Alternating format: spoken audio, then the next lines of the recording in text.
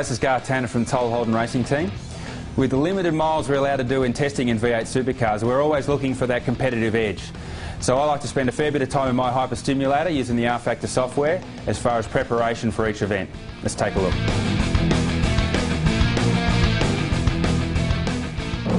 Here we are about to start a flying lap at Mount Panorama Bathurst, on pit straight, up to fourth gear for the run down to Murray's at turn 1. Fourth gear back to second, important to get to the apex and then hard on the throttle for the long run up mountain straight.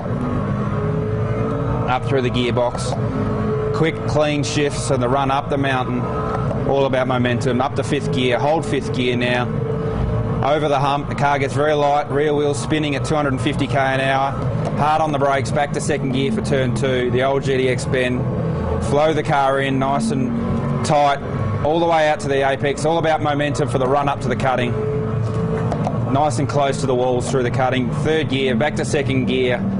Keep that momentum up. Now exit the cutting, steepest part of the track, through the kink. Now the run up to the tree before we drop into Reed Park. Very, very fast here. Best part of the circuit coming. The run through Reed Park, down to the grate. Let the car flow out to the walls, 220 k an hour.